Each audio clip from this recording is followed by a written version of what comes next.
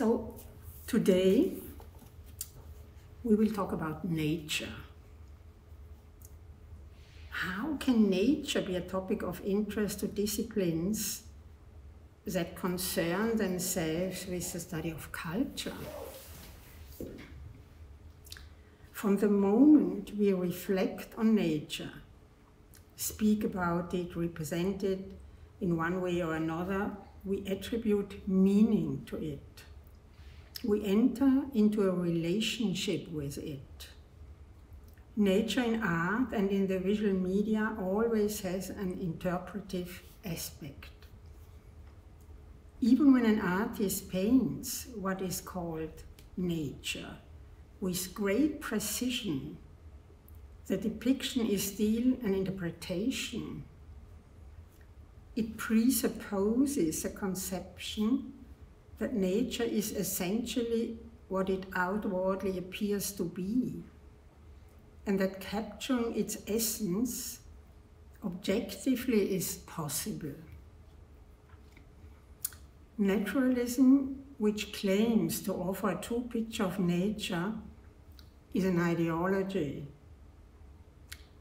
Today I would like to show you how man's relationship to nature has changed and how this change is reflected in art, but also inversely, how artistic visual representations have impacted our relationship to nature.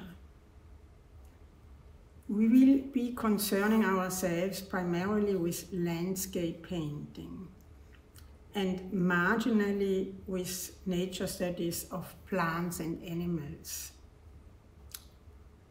But just what is landscape? There's nothing self-evident about perceiving nature as landscape. Landscape is a specific dispositive or conceptual apparatus within which one tries to comprehend nature. This presupposes an aesthetic relationship to nature.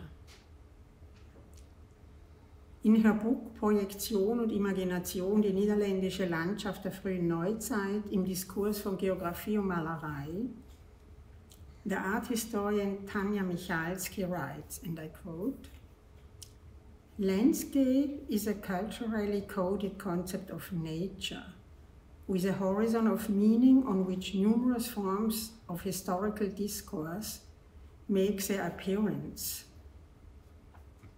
Among the most significant of these being not only aesthetics, religion, and natural science, but also national identity and politics," end of quote.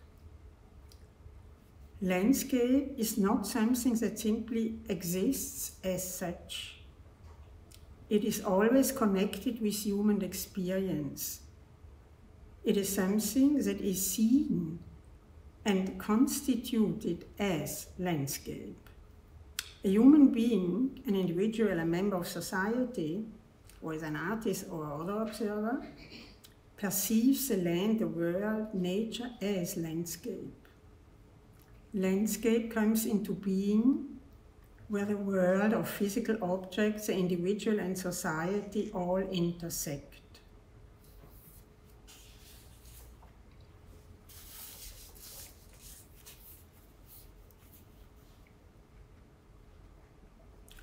The word landscape, Landschaft, is first attested in German in the 9th century, where it meant basically the quality of a large settled area.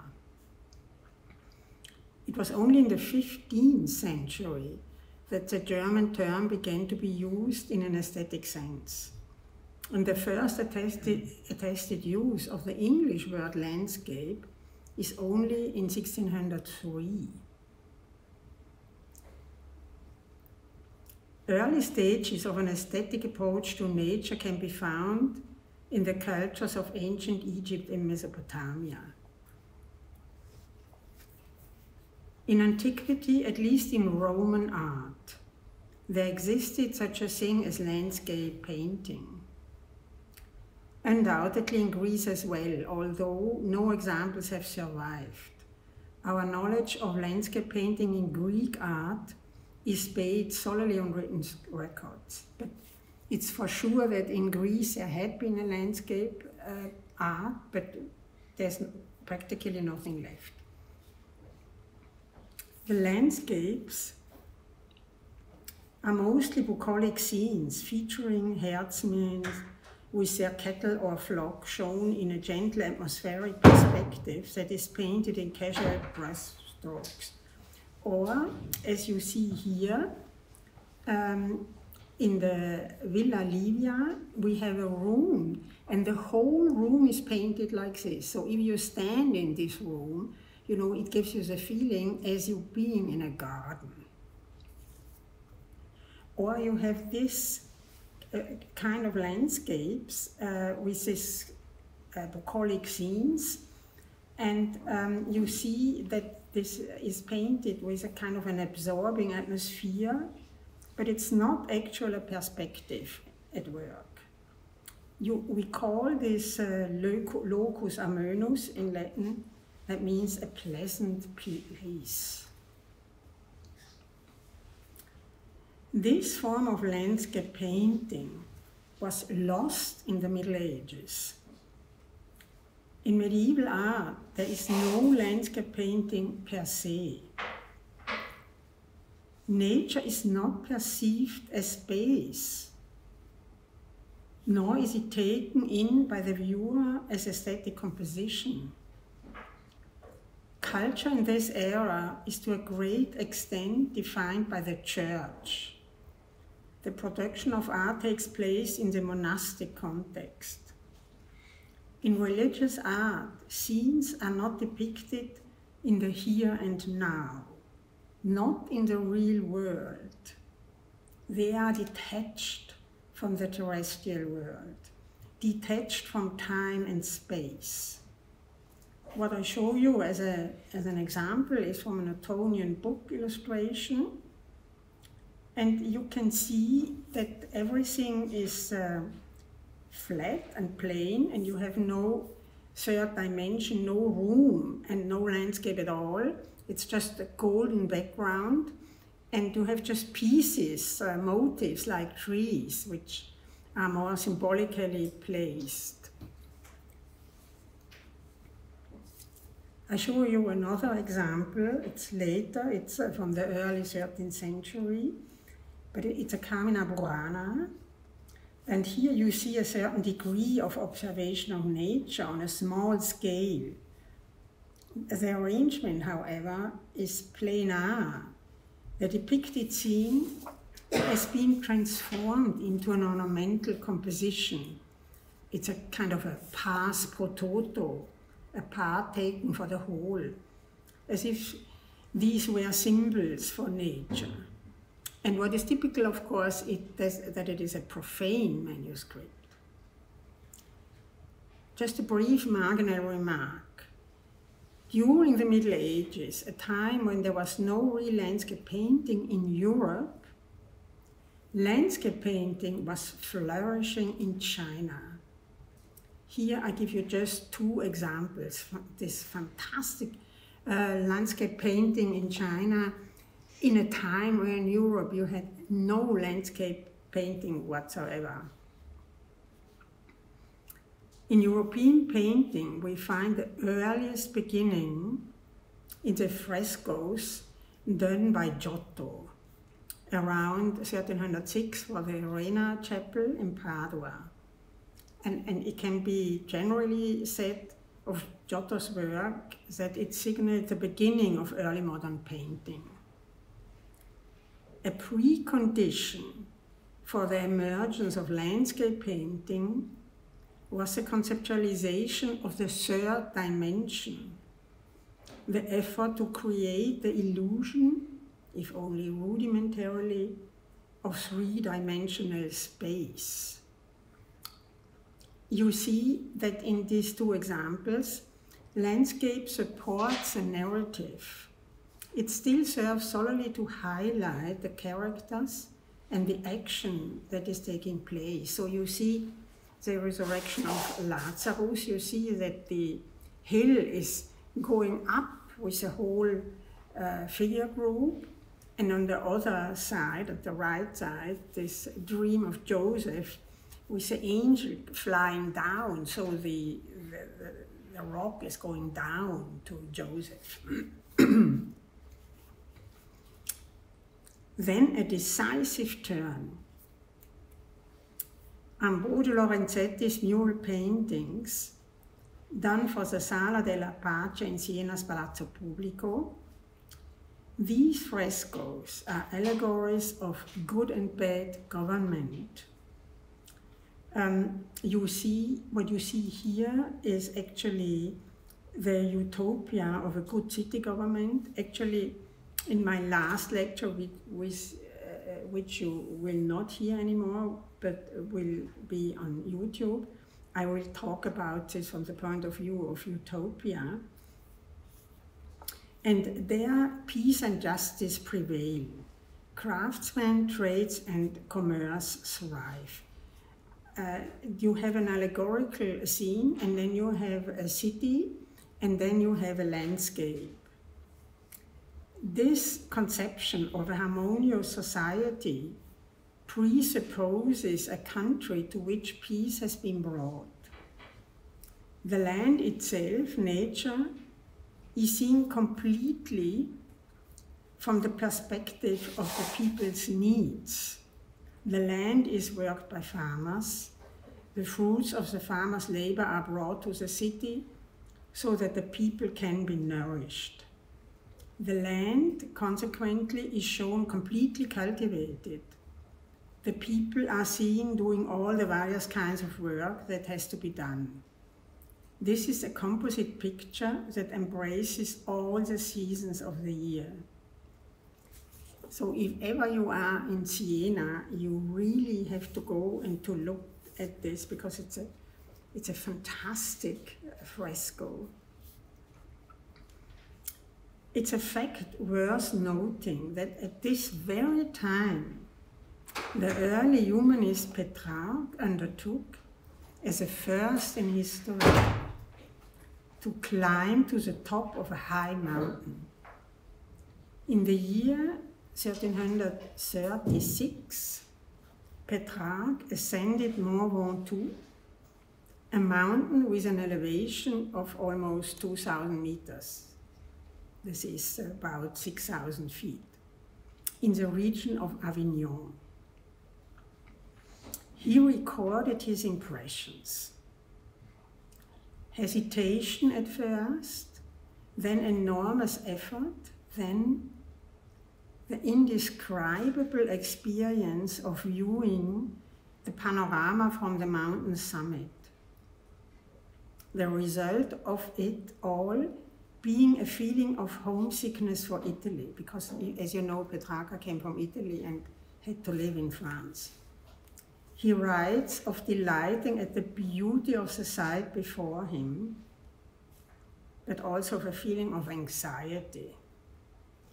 I mean, you have to imagine what it meant. You know, for us it's so normal to climb on a mountain and to look down. Yes, we even are used to go by airplane and see the earth from above. But can you imagine what it meant for people who never went on top of mountains? So that was a real, an exciting experience. But he felt funny, and so he takes his Saint Augustine from his pocket and happens to open the book to the page where Augustine warns against allowing oneself to be taken in by the terrestrial beauty. But what Petrarch describes is an aesthetic experience. In doing so, he makes what he describes landscape.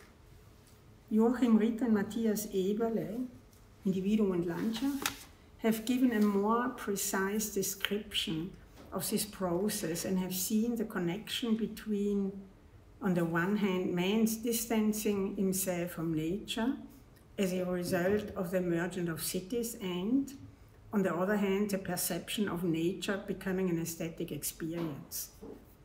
So in the moment where you have cities like Siena, Florence, etc., and people are living in cities and not only on the countryside, it gets possible to get an aesthetic feeling towards nature. Towards the close of the 14th century and the early 15th century, isolated examples of studies of nature can be found that are already very precise, especially studies of animals and plants. I show you examples by Grassi and Pisanello. It's interesting to note that this new empirical attitude towards the world manifests itself at first by venturing to render details, and the subjects are not human beings but animals. The depiction of human figure,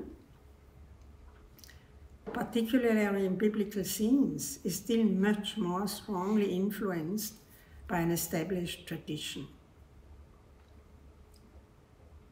An important role in the emergence of landscape art was played by what were known as the labors of the months, Monatsbilder, an illustration genre that harked back to antique calendar illustrations and which had begun to take shape in medieval cathedral art.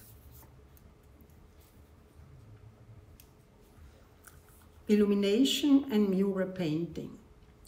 Each of the 12 months of the year was represented by the kinds of labors that were typically associated with that month. In most cases, the depicted scenes were linked to the signs of the zodiac. A major example of this genre are the labors in the Book of Hours of the Duc de Berry, Les Très Riches Heures du Duc de Berry, dated 1416 and painted by the brothers Hermann Paul and Jean Limbourg. I show you here two examples. Nearly every landscape is depicted in the shadow, as it were, of one of the chateaux belonging to the artist's aristocratic patron, the Duke of Berry. Actually, the Duke of Berry owned 16 castles. The land is in this way directly linked to the notion of dominion, but at the same time it is tied in with the yearly cycle of the seasons, and in each case given its proper place within the general cosmic order. It is labor that connects man to nature. Nature is perceived from the perspective of its connection to man. What is of central importance is nature's utility to man. Shortly afterwards, a decisive step is taken towards what can genuinely be called landscape painting. The pas de page scenes in the prayer book, known as the Turin Million Hours, actually attributed to Van Eyck, Jan van Eyck, or his surroundings. The most probable date for the work is 1417. We can compare these illuminations with those of the Très Riches Heures. You see, it's almost at the same time, but you can see the enormous step that has been taken here. Of course, it's not an illustration of a labor of a month, but it's a biblical scene, but the important thing is how it is conceived. You see, the horizon has been lowered. The relationship between the painted figures and their surrounding has changed. The figures are now smaller, and an effort has been made to integrate them. But what is particularly significant is that the components of the landscape are no longer treated merely as a function of the theme or motive. Here, spatial attention has also been paid to the formal ways in which this can all be rendered. For example, the use of color. The mountains become blue in the background. There is a reflection on the water surface. The specific atmosphere, the light, the quality of the air, the depth or distance, everything can actually be felt. And then comes the Ghent altar piece by Jan van Eyck. And there you see very close observation of nature, of individual plants and trees. Plants can be identified botanically. And then another painting by Jan van Eyck, the Madonna of Chancellor Roland. You have now the depth of perspective. And you have indoor and outdoor. Here the two figures who are seen looking into the distant landscape constitute a reflection on the new, specifically aesthetic relationship to nature emerging in the art of painting. You see the two little figures on the balcony looking into the landscape, and perhaps one can think one is the artist himself and the viewer.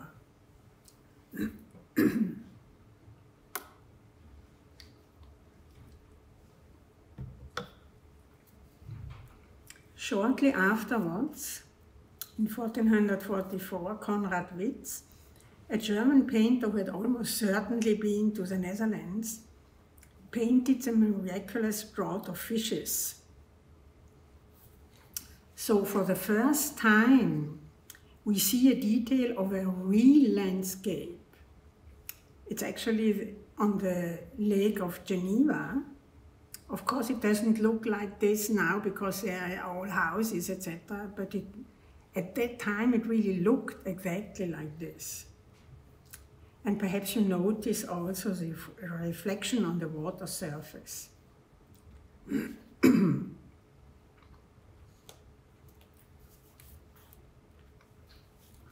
It was Albrecht Dürer who took the new empirical relationship to nature a considerable step further. I show you the great piece of turf, in German das große Rasenstück. This painting evinces a genuinely scientific interest in nature and remarkably close observation of a selected piece of nature. Here, the underlying conception is that one recognizes nature for what it truly is when one observes it closely. So again, you must imagine what this means. You know, for us it means we are so used to this. But you have to imagine after the long time, the centuries of Middle Age, the first time where people are willing to observe nature precisely.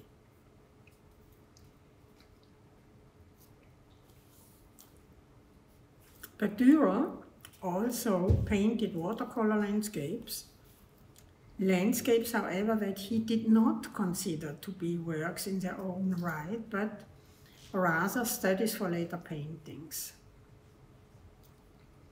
Shortly after the year 1500, Albrecht Altdorfer produced the first graphic works featuring landscape scenes in the strict sense of the term, a fact that indicates that the clientele for this genre had begun to exist.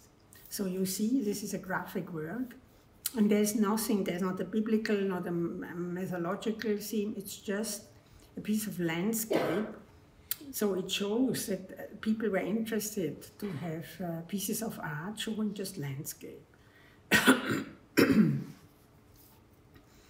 The 16th century saw a significant further evolution of landscape painting, not only in Germany and the Netherlands, but also in Italy.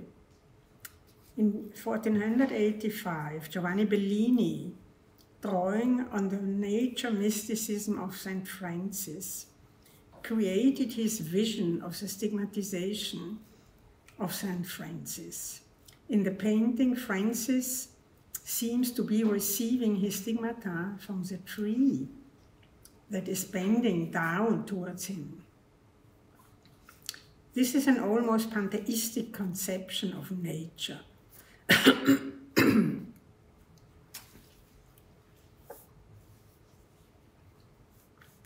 Giorgione and Titian will soon follow with landscapes of their creation.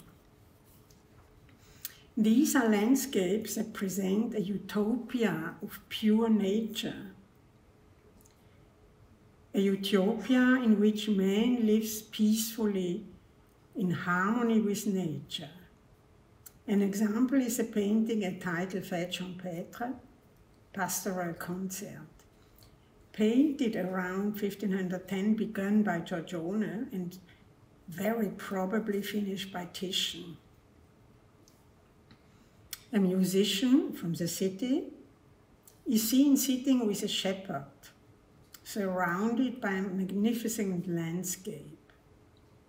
They are flanked by two female figures whose nakedness identifies them as nymphs or perhaps allegories.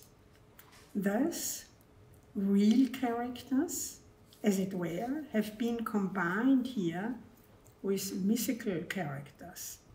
The entire scene is a combination of the Christian conception of paradise and that of ancient Arcadia, as celebrated by Sannazaro in his poem Arcadia, written in 1485, a work in which the author draws on the poetry of Virgil and Theocrite. In Fête Champêtre, it becomes manifest that depictions of landscapes inherently contain a utopian potential, an implicit expression of man's persistent desire to be at one with nature, a condition that in itself is a kind of paradise. We also see in the painting just how this potential is conveyed.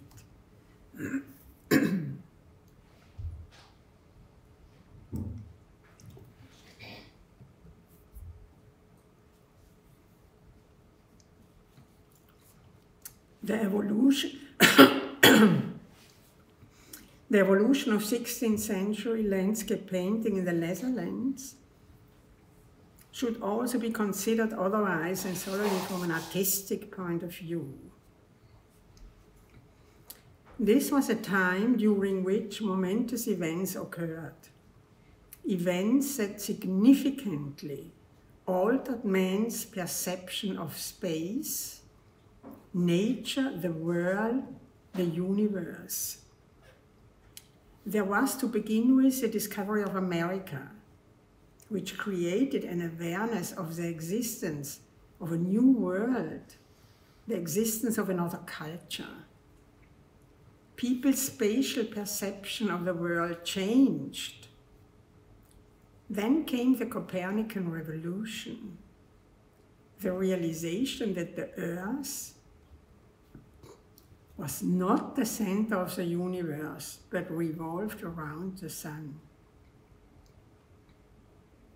De Revolutionibus Orbium Celestium Libri first appeared in print in 1543, the year of Copernicus' death.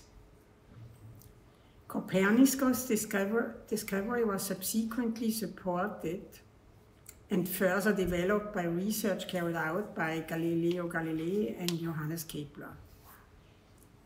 The heliocentric understanding of the universe contradicted not only the ancient Ptolemaic conception of the world, but also and especially the Christian notion of the creation. Indeed, it is a known fact that the Church reacted to these discoveries with all the severity that could have been expected. Galileo's writings were banned, and he was placed under arrest for the last 11 years of his life. It was only by recounting his findings that he was able to escape the punishment of death. What we can observe here is a paradigmatic change from a theological understanding of the world to a world viewed based on the natural sciences, and one which, of course, took time to gain wide acceptance. The fledgling natural sciences, in particular astronomy and geography, permanently altered man's view of the world. Since Nicolas of Cusa and Giordano Bruno, the concept of an infinite universe had become established as a theoretical premise. Due to the awareness of a real extension of space and due to the expansion of trade, the very real need for geography and cartography also grew. In art, this new view of the world found expression in what eventually came to be referred to in German as Weltlandschaft, world landscape. A new type of composition that was developed in the early 16th century, especially in the Netherlands. What was fundamentally taking place here was nothing less than an endeavor to discover and describe the world and to measure its extent. The works that Patinir produced around 1520 revolve in essence around the idea of expressing pictorially the notion of an infinite world, its unfathomable vastness, and its diversity. It is an effort to grasp and represent the world in the sense of universe, the world of the story of the creation, the world seen as a place where the history of mankind has unfolded and continues to unfold. What we also see in the work of Patinir is an attempt to reconcile the new spatial perception of the world with the Christian history of salvation. So what you see here is really very interesting because it combines everything. On the one hand, you see the Christian conception of paradise and hell. But then comes the ancient theme of Charon taking the soul, you see in the boat. And then comes this completely new experience of landscape and nature and universe. This conception will be taken further by various artists in the second quarter of the 16th century. Here's again Patinir. Such artists as Hérimède de Blaise, for example. You see again here St. John preaching, and you see this wild landscape with so many very, very different things to see. Peter Bruegel the Elder, who significantly contributed to the development of landscape painting, also follows in this tradition. His scenes depicting the times of the year draw on the labors of the months of book illumination. I show you the Grimani breviary containing miniature scenes by Simon Benning and Gerhard Hohenbautz. What is fundamentally new in the work of Bruegel, however, is the change of medium. It's no longer manuscript illumination, but panel painting. The corollary to that change being the release of the subject matter itself from its traditional feudal, Christian, and cosmic context. Bruegel achieves this by means of diagonal composition. Here again we have to do with world landscape, Weltlandschaft, an attempt to bring together in one picture the world in its entirety and its various manifestations. What is being expressed is diversity, but also contingency, heterogeneity. Bruegel is the first to succeed in creating an overall atmosphere, a harmonization of colors. The composition is no longer divided into the three chromatic zones: foreground, green, middle ground, brown, background, blue. In the scene depicted by Bruegel, we are able actually to feel the specific atmosphere. Here the people are an integral part of nature. What is being evoked is an individual, spatial experience, an experience that is in fact nothing less than somatic, even for today's viewer. The artist has tried to bring together in one picture all the various facets of life. On the right, we see a country inn and people coming out of it. In the foreground, peasants are busy cutting and bundling branches of trees, an activity that is traditionally associated with the month of February. To the right of this group, a few young people enjoying some waffles, something that is typically eaten during the Mardi Gras Carnival. Next to these festive activities, however, we see in the background details of events of quite another nature. Ships that have capsized or run aground in the storm. Shipwrecked people along the right bank of the river. I'm not sure whether you can see it, but you can go to the museum because we are very lucky to have 5 of these Bruegel pictures in Vienna, and then you can see it in the background. The peaceful village in the left foreground contrasts with a dramatic background. As is so often the case with Bruegel, joie de vivre and daily human activities are shown alongside tragic events, life and death side by side. The graphic structure of the leafless tree branches and the clouds in the sky have been beautifully rendered by the painter.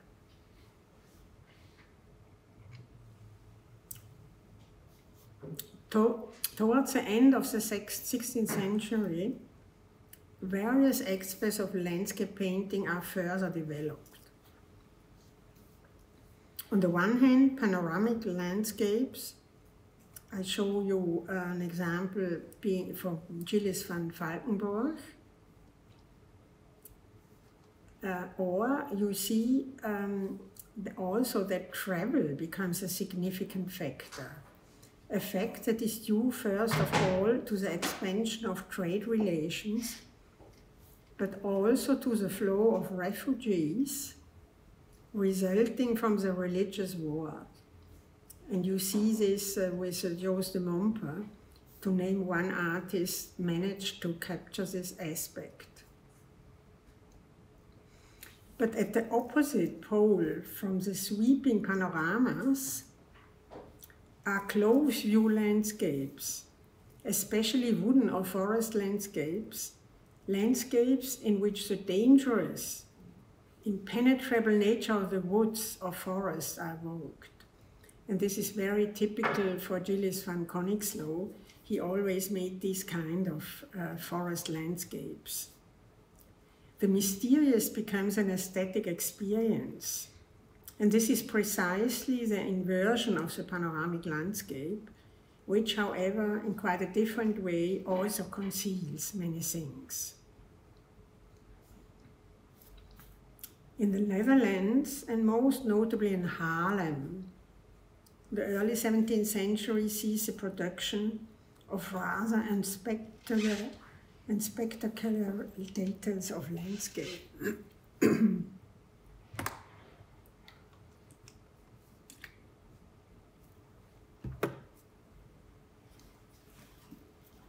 In most cases, these are small segments of landscapes or details rather than grand panoramic views. Chromatically, the use of hues of brown creates an aesthetic harmony of a unified character. This coloration, however, also renders quite felicitous the hazy atmosphere, the humidity, the environment of the dunes, the water. This chromatic theme and the loose brushwork combine to evoke the material quality of the land, sand, water, moist air, but also the material quality of the painted surface itself. The banality of the landscape detail, the commonplace nature of the subject chosen, only heightens the impression of a real landscape. The viewer completely forgets any notion of construct. Dunes are a typical Dutch feature. And pictures of dunes undoubtedly contributed to the emergence of a feeling of national unity. It is somewhat difficult to speak of a nation here. The Netherlands at this time consisted, in fact, of specific cities and provinces, and these only gradually merged together, a process to which the pictorial representations of landscape certainly contributed.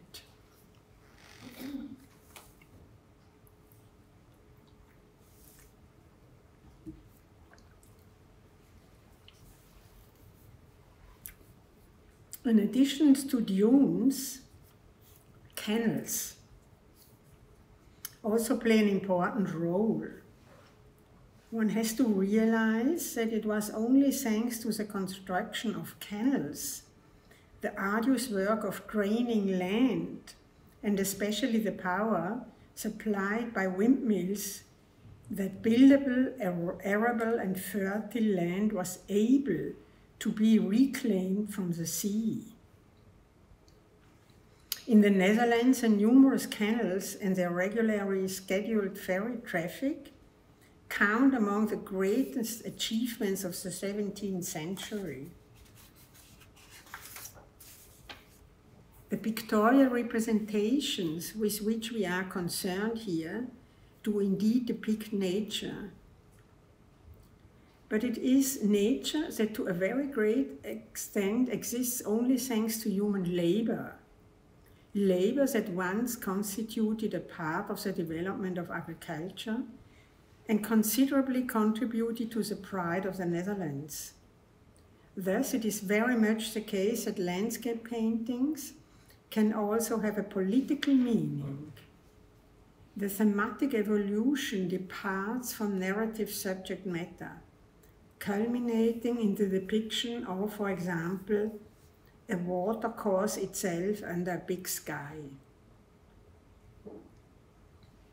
I show you an example by Salomon Ruysdael. It's not Jacob Ruysdael, but Salomon Ruysdael. And you see here there is no longer any anecdotal aspect. The entire landscape is presented as seen from the water. The viewer has the impression of a peaceful, ordered life in connection with the water. This corresponds to the general evolution of landscape painting. People, human activities have an acquired secondary importance. The main theme is increasingly the representation of nature per se.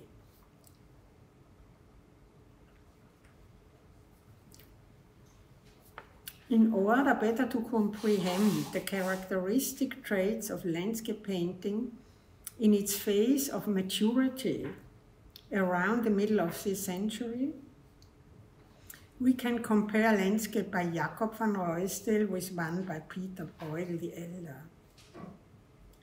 Jacob Isaacson van Ruysdael, one of the most significant Dutch landscape painters, was born in Haarlem around 1628 and was also buried in Haarlem in 1682. During his lifetime, however, he also worked in Amsterdam and traveled extensively in the Netherlands. We can compare Bruegel's painting entitled The Return of the Herd, dated in 1565, with Ruysdael's view of Alkmaar, painted around 1670. In Bruegel's painting, we see what is still the cosmic conception of a Weltlandschaft, world landscape. In the painting by Ruysdael, the landscape is apparently one that was actually seen by an individual. Bruegel depicts peasants bringing the herd home. These are people who are tending to their labors outdoors. Ruysdael's human figures are tiny. They are strollers, travelers, people who are spending their leisure time outdoors. These people surrounded by nature are not doing work. They are taking a stroll. The two paintings differ greatly with regard to their overall composition. Bruegel's composition, as always, is diagonal. Paths, rivers, trees direct the viewer's eye deep into the picture. We can still clearly distinguish a foreground from a middle ground and a background. In the case of Ruysdael, what we have before us is a unified space, from foreground to background. One coherent space, a space that we, the viewers, can actually imagine crossing on foot. The horizon is low. Most of the surface of the painting is taken up by a dramatically cloudy sky. The motifs or objects in Bruegel's painting determine in each case the color or colors used. Meadows, crops, open fields. With Bruegel, this is no longer the case. The structure defining element is light. Light and shadow, which, just a minute. Sorry. Light and shadow, which in turn are determined by the weather and the clouds. They give their entire composition its structure.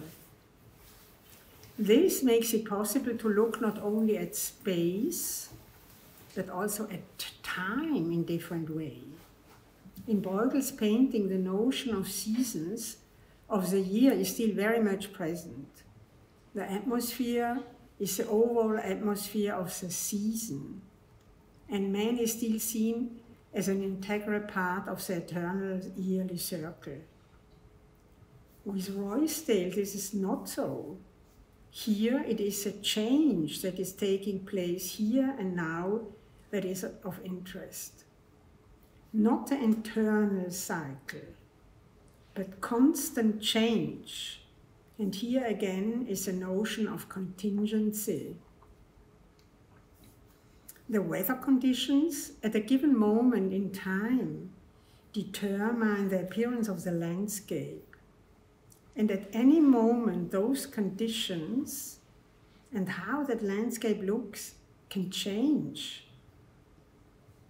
If we are to comprehend this new way of looking at time, space, light, and the relation between man and nature, we must consider aesthetic representation at this time in the context of the sciences that were rapidly developing.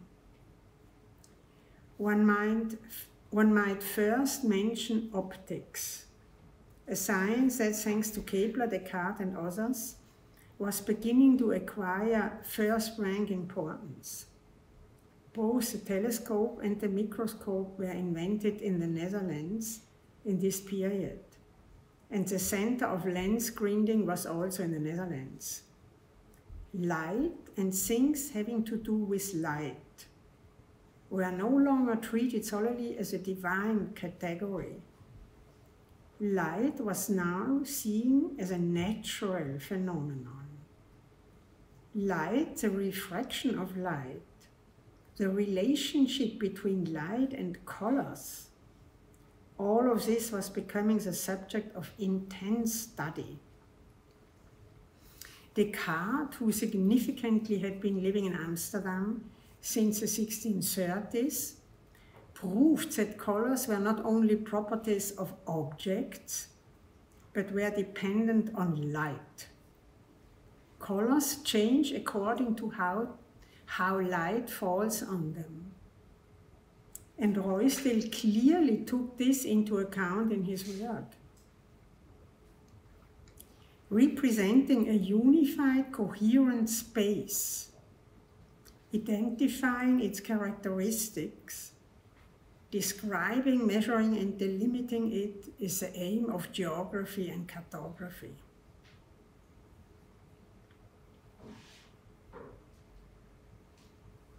And here again, the Netherlands were the center of cartography. What explains this? In the course of the 17th century, the Netherlands managed to become the foremost European commercial power with the greatest number of colonies.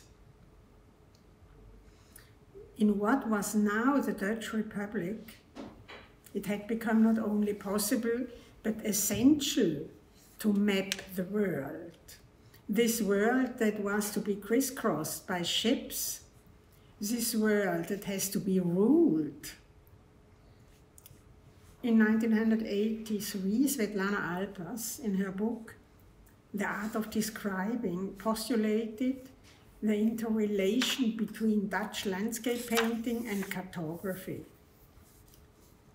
Somewhat later, in 2014, this thesis was reiterated and stated in greater detail in an exhibition catalogue entitled Mapping Spaces, Networks of Knowledge in 17th Century Landscape Painting, edited by Ulrike Gehring and Peter Weibel. The authors of this volume see a close and direct threefold connection between science, especially cartography, technology, including specifics of warfare technology, and Dutch landscape painting. Here I personally agree with the assertions put forth by Tanja Michalski in this respect. Michalski, while recognizing this connection, stresses also the differences between art and science.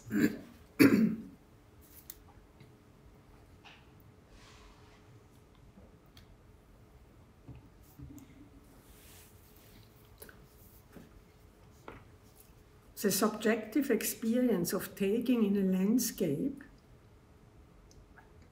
the emotional aspects that go along with that experience, the various meanings that can be attached to one's perception of a landscape, all of this in this form belongs to the domain of art.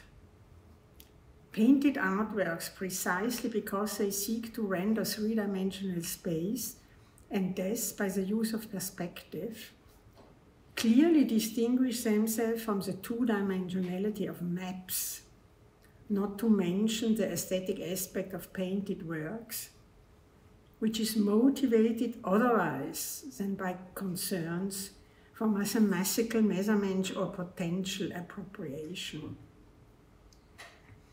To questions like these, art has different answers than those proposed by science. The authors of the exhibition catalogue introduce a Flemish artist, Peter Snijers, whose work in fact does combine pictorial and scientific representation. In Snijers' war panoramas, which he produced significantly for the Spanish crown, we see a combination of artistic aspiration and knowledge of technology, ballistics, defense construction, and geography. What is astonishing in the early day, the early 1620s and 30s. This same period saw the development of panorama landscape painting.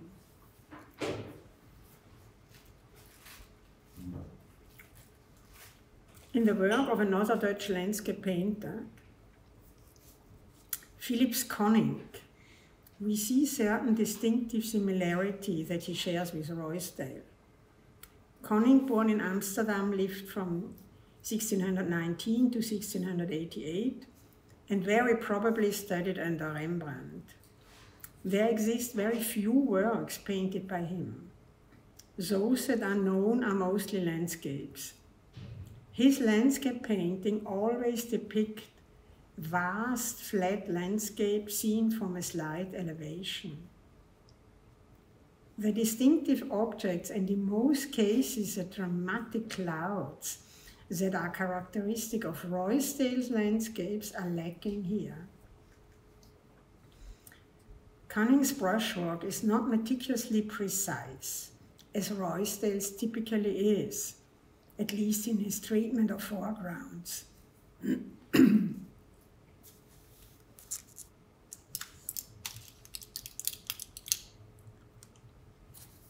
Koning's painting technique has a dappled aspect. Only with some effort we are able to make out specific details. These details, however, are always subordinate to the overall impression. The aesthetic experience is one of vastness. In the work of Koning, it is again the contrast of light and shadow, often caused by cloud cover, that provides structure to the picture.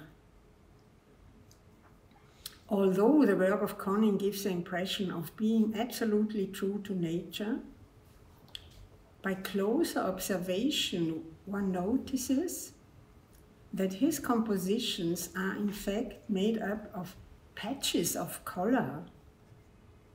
Of course, Koning's paintings are no less structured than Ruysdael's. Koning's landscapes are not cartographic or objective descriptions.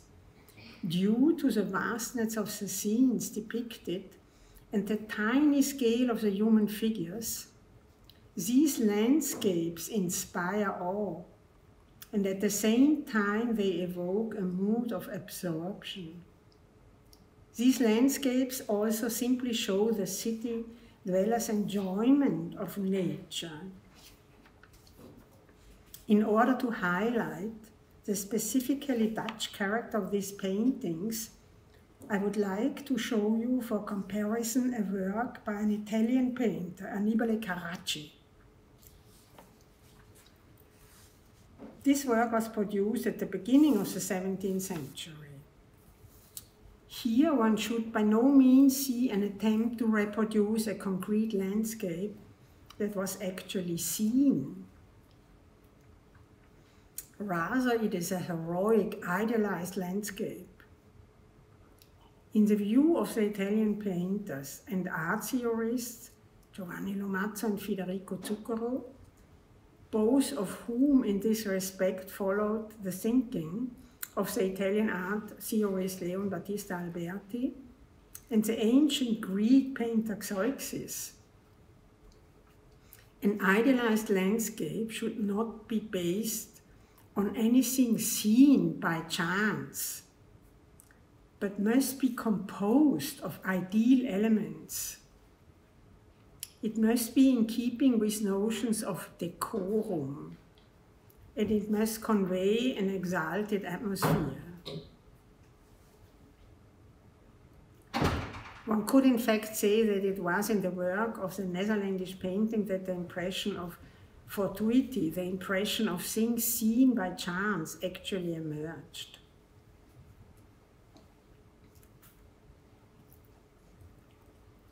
What is in essence being expressed in these paintings, in the Netherlandish paintings, is not so much the notion of a utopian landscape as a new conceptualization of the land itself, the lands of the Netherlands.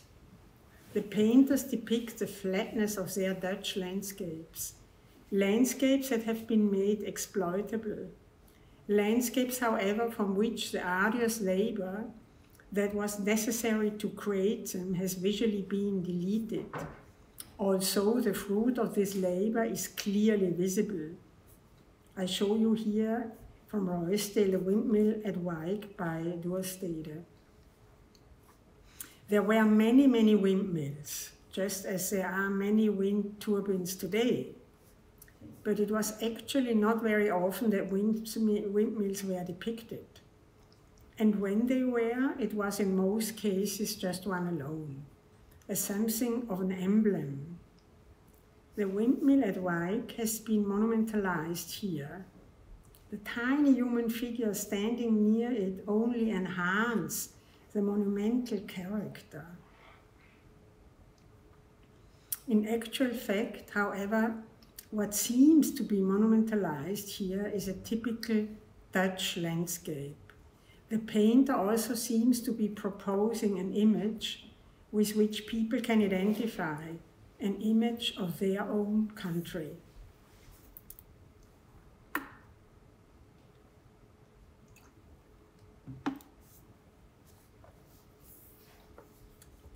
The Dutch saw the heroic less in the classical motives of antiquity than in their own physical environment, such as that depicted by Albert Coy, the painter from Dordrecht. Notice in particular also the light, and you see it has there is no pieces of antiquity, ruins or something like this. Cows, which is really not a heroic motive, but the way how it is painted gives some kind of a monumental atmosphere. Jacob van Ruysdael took interest in very different kinds of landscapes, close views of massive trees, panoramic landscapes, seascapes, forest landscapes with torrential waterfalls. I show you one of these here. In the case of this latter type of landscape, he was influenced by another painter, Allard van Everdingen, who, unlike Ruysdael, had actually been in Norway. In Ruysdael's painting, you can see that the landscape which Ruysdael himself never saw is clearly one that he invented. So it looks like a real nature, but actually he has never been there, and it's really an invention. One of the most original landscape artists was Hercules Segers. He was born in Haarlem around 1590 and died in Amsterdam 1683. He produced, above all, graphic works featuring landscapes, many of which he colored. Only 10 paintings by him are known. He uses a technique of etching less as a means of multiple reproduction than as a way to achieve certain aesthetic effects. He has a dappling technique. His work has a very abstract aspect. It is often the case that only overall structures can be recognized. Structures that, on the whole, have a very modern appearance. nature is conceived and conveyed as structure that encompasses everything, but that cannot be truly grasped.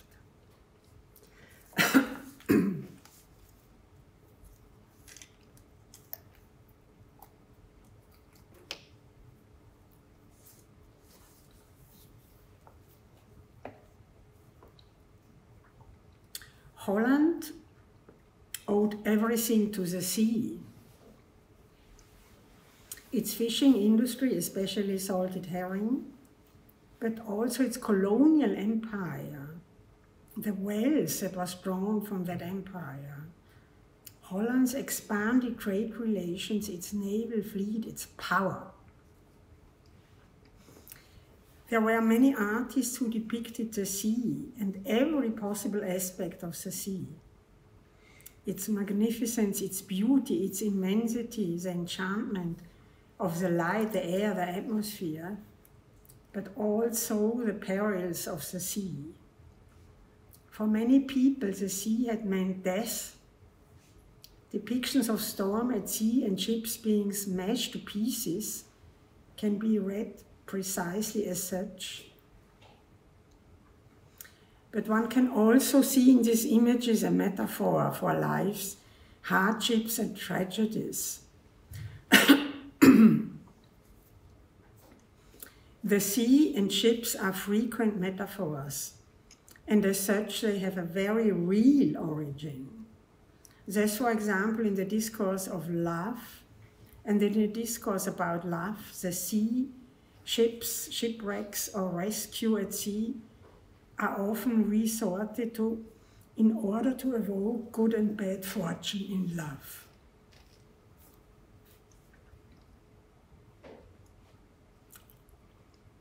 Landscape painting also very definitely has political implications.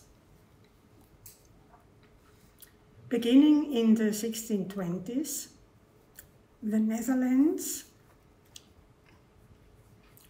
or to be more exact, the Dutch West India Company,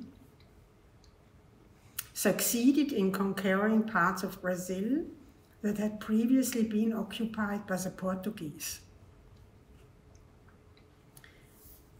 From 1624 to 1654, the northeastern Brazilian province of Pernambuco was Dutch. In comparison with the period of Spain's Portugal rule, this was a short period of time, and the territory in question was relatively small. Nevertheless, the Dutch presence very significantly contributed to shaping the historical picture of Brazil.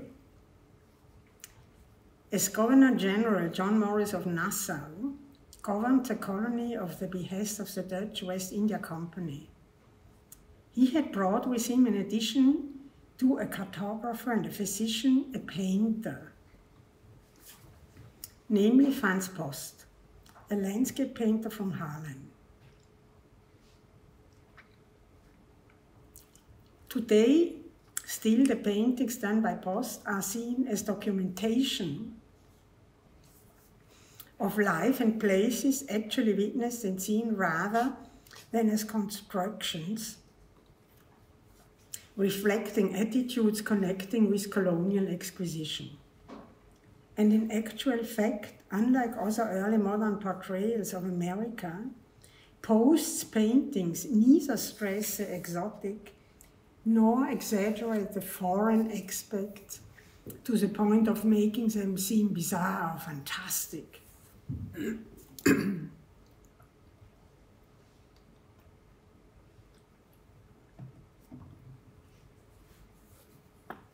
Here the view into the distance is very deep. The fort, also visible, does not mar the natural landscape. I don't know whether you can even see it, it's on the right hill. The whole landscape gives the impression of being untouched. In the foreground, we see plant and an animal life depicted with meticulous scientific precision.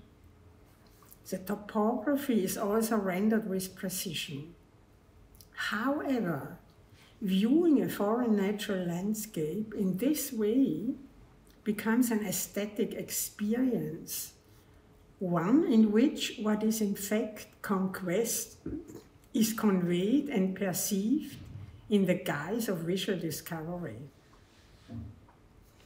The riverbank in the foreground was enemy territory, but the way the picture has been painted suggests rather the contrary. An untouched, peaceful landscape, which remains to be explored by sophisticated Europeans. The land was seized from the Portuguese through armed struggle. The land was massively transformed by the clearing of woodland in order to create sugar and tobacco plantations. Slaves were imported from Africa to do the work on the plantations. The specific places that Post depicts are always connected with the Dutch conquest, but the pictures show neither the forced displacement of the indigenous population nor the Portuguese, not to mention the slaves and their situation. These pictures give an impression of uninhabited landscapes into which the black people have been organically incorporated. Later in the Netherlands, Post continued to paint only Brazilian landscapes, even at a time when the colonized territories no longer belong to the Netherlands. The Dutch have no particular need for portrayals of heroes and rulers. Their claim to power is demonstrated rather by representations of regions of land and of the fruits borne by the land. People will talk about the objective representation of things that are foreign. People will talk about topographic precision being a function of pictorial representation and about a function that consists in reproducing sites seen in true-to-life fashion. And in this way, people avoid talking about the actual strategy behind these pictures. In these pictorial representations, a form of political discourse makes itself felt, one that suggests a utopian notion of an administration that takes place in a political vacuum. It is a form of discourse that presents the appropriation of land as an appropriation of nature itself, thus making the process seem legitimate. This is a fundamental element of colonial thinking. The pictures seem so beautiful, so harmless, but they conceal the violent truth. Here again, we see a phenomenon that we already discussed in a previous lecture, the lecture dealing with gender constructs. Namely, art can make the visible invisible. Yes, art can make the visible actually invisible. It can conceal people and relationships. What we can also see again is that pictorial representations, art, can only be understood and judged in context. Sometimes pictures that seem harmless are anything but that, precisely because this apparent harmlessness conceals and suppresses violent truths. During Nazism, for example, there was a demand not only for pictures glorifying the military and war, but also for precisely such landscapes and farming scenes. For the National Socialists, however, such pictorial representations had quite a different significance. Whereas Franz Post in the 17th century was motivated by, among other things, genuine curiosity, a thirst for knowledge about a newly discovered region about its plants and its animals, which had never yet been seen. The National Socialists were motivated by a determination to make specific things seem harmless, to suppress them and to deny them.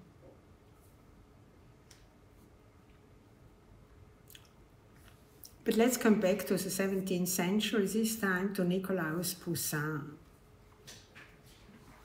He was originally from France, but spent the greater part of his life in Italy, specifically in Rome.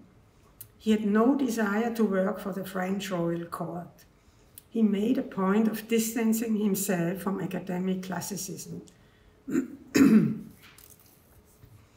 One might refer to him as a chief exponent of a classical form of landscape that held sway well into the 18th century.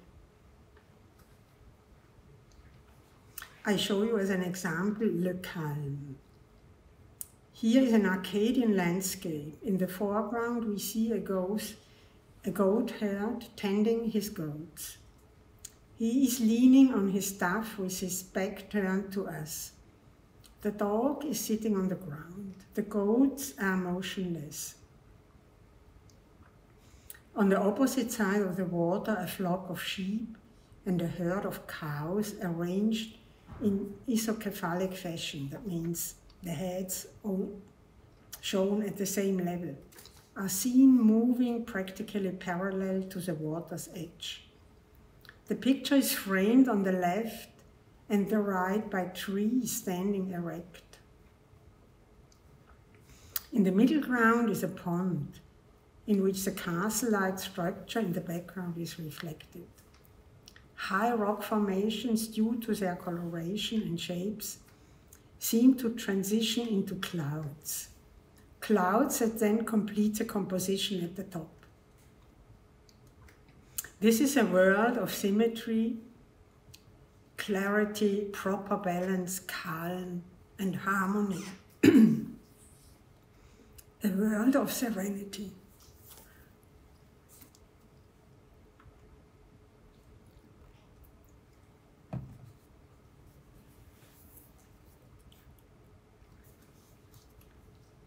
The birth of Bacchus dated around 1650. Bacchus was conveyed by the god Mercury to nymphs, who were to care for him. In the right foreground of the painting lies Narcissus, dead. Next to him, the nymph Echo is seen bewailing him. Across from them on the left is a group of nymphs who are looking and pointing in the direction of the joyful event that is taking place. Sitting on a hillock almost hidden by trees is Pan playing his flute. He has nestled so closely up against the trunks of the trees that he is hardly visible. Mercury is pointing towards the skies, where, surrounded by clouds, Zeus is sitting on his throne, accompanied by his cupbearer and the eagle. The theme actually being treated here is a natural life cycle, seen as a law of nature, a law to which everyone, including the gods, is subject, a law that is understood as an ineluctable integral whole. Birth and death, joy and pain. The individuality of the various figures in the painting has not been highlighted. They are altogether discrete and blend in with nature, which is seen as that which overarches everything. Poussin's landscapes are like textile fabrics, like tapestries. Everything is interwoven and interconnected. With Poussin in the 17th century, nature could still have a utopian dimension, and art embodied that utopia. A century later, at the close of the 18th century, at the time of the Enlightenment, this view of nature began to teeter. On the one hand, Jean-Jacques Rousseau asserted that man's salvation was to be found in nature, but at the same time he rejected the sciences and the arts, considering that they distanced man from pure nature. He considered them decadent. In Rousseau's view, nature was goodness itself, the original goodness that has been lost. In 1767, Denis Diderot was the first to maintain that city inhabitants hung pictures of landscapes on the walls of their saloons to compensate for the loss of nature in their lives. However, Diderot did not see this only in a negative light.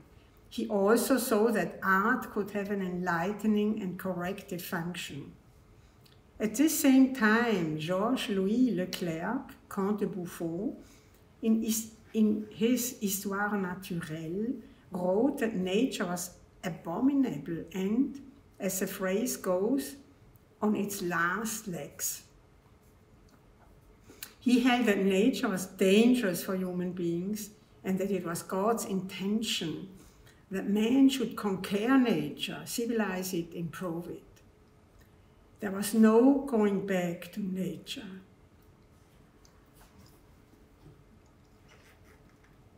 The Industrial Revolution had made that impossible.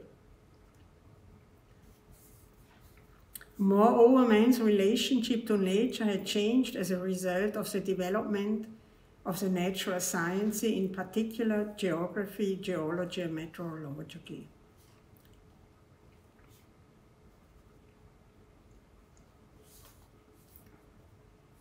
No one translated this idea into pictorial form as impressively as Caspar David Friedrich. In contrast to classical landscape painting from Poussin and others, in Friedrich's work there is no obvious balancing of foreground, middle ground, and background. There is no particular weight in the middle of the composition. The painted scene is not self-contained. The picture is left open-ended on both sides. Caspar David Friedrich is rather in the tradition of 17th century Dutch landscape painting. In his painting Monk by the Sea, we talked about it last time, about melancholy. There is no particular subject to speak of here. Only sand, the sea, the sky, and this minuscule monk. Here nature serves as a projection space for the human psyche. Friedrich himself said that the painter should paint not what he sees before him, but what he sees inside him. The sculptor David Danger, after paying a visit to Friedrich in his atelier, wrote, I quote, "Everything is life and suffering in nature. And this man sees everything in relation to himself. He sees himself embodied in all the great crises of nature." Here we are dealing with a feeling of solitude and desolation. All of this has to do not only with the loss of feeling of being closely connected to nature. It also reflects the atmosphere in Germany after the French Revolution. The atmosphere at the time when efforts were being made to restore the old order in Europe, a time of political desperation. Nature came to be seen as a place of refuge and as a metaphor for human life. In the paintings of C.D. Friedrich, man is no longer integrated into nature. Man is not shown at work in nature, and man is certainly not shown casually strolling surrounded by nature. Man is standing before nature, observing it. In Friedrich landscapes, the figures viewed from behind offer the viewer the opportunity to identify with them. They are doing precisely what the viewer is doing. They are gazing. Friedrich realized that man's relationship to nature had become an aesthetic relation.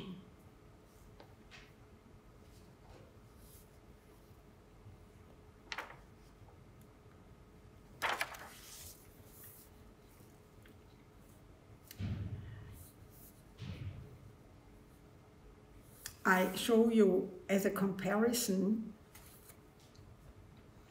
a painting by a Biedermeier painter, Adrian Ludwig Richter. It's more or less the same time, but you see a completely different attitude. Here we are deluded into thinking that everything is easygoing and harmonious. Richter withdraws into nature nostalgia. Friedrich confronts the issue of the breach in man's relationship to nature. Friedrich portrays the yearning, the feeling of loss. Richter denies the loss. Richter was critical of Friedrich's work. Allow me to quote him: "They, the paintings, unsettle us, and then suddenly makes the string snap and leave us to deal with our feeling of irritation." Friedrich shows a transition that takes place in nature. He shows the fragile, the fragmentary. He looks down into the abyss and out at the inscrutable. As you can see, depictions of landscape are never mimetic reproductions of landscapes that have actually been seen. Very diverse themes of a fundamental nature are treated in pictorial representation of landscapes. Man's relationship to God, his relation to nature, his place within the universe, his attitude towards himself. Landscapes, the works of art, are bound up with social change, with the development of the productive forces, with advances in technology, but also with the discourse of various scientific fields, such as geography, geology, and meteorology. In 1803, the English meteorologist Luke Howard published an essay on the differentiation of nomenclature of types of clouds, establishing a classification that consisted of cirrus, cumulus, and stratus clouds. This contributed to arousing enormous general interest in meteorology. And John Constable, as a painter, he took up these scientific experiences and made he made many paintings of clouds. And on the reverse sides, he wrote exactly, the time and the situation of the weather and of the wind.